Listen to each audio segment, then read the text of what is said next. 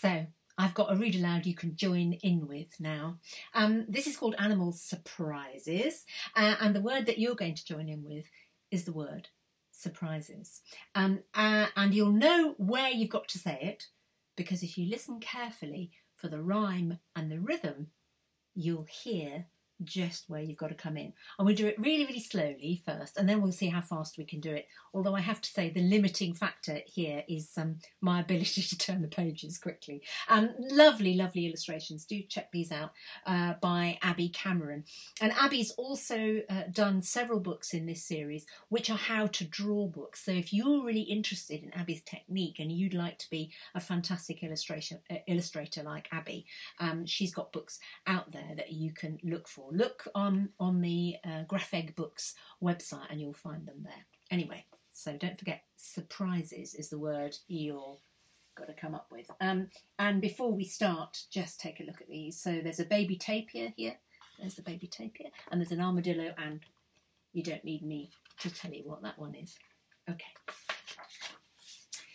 On all the pages of this book are animals, so take a look. Creatures of all shapes and sizes. Some you'll know, and some surprises. Okay, so take a good look at that and see if you know what that is.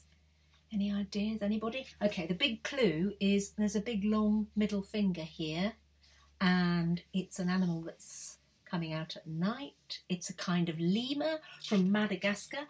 It's an eye-eye, and it climbs around the treetops, tapping on branches to try and find the hollow place where there are fat grubs living inside, and then it winkles them out with that long skinny finger and yum, eats them up. Okay. Some are big, some pretty small, some you can hardly see at all. Some are skinny as a string, some are fat as anything, round and cute and very furry, or spiky, scaly, curly-whirly. Creatures of all shapes and sizes. Some you'll know, and some surprises. Now, I bet lots of you know what that surprise is.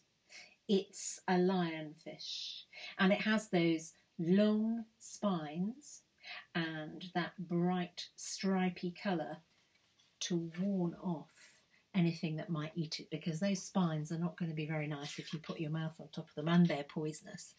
So it has that stripy pattern as a warning to predators to say, don't try and eat me, because you'll be really sorry if you do. Some have 2 legs, some have 4, some have 6 or 8 or more. Animals with none must wriggle, creep and crawl and squirm and squiggle. Some instead have flukes and fins, or flapping, gliding, zooming wings. Tall and thin, or short and squat, shaped like a star or just a dot. They may have feathers, fur or scales. They may have beaks or trunks or tails. Creatures of all shapes and sizes. Some you'll know, and some surprises. Now, take a good close look at that picture. It's a spider. But what's it sitting on? It's sitting on a fingernail. So that tells you that this little creature, this little surprise, is very tiny indeed. It's a peacock spider. And the reason I've put it there is that they are fascinating little beasts. They live in Australia. They have these bright colours. The males are brightly coloured to display to the females.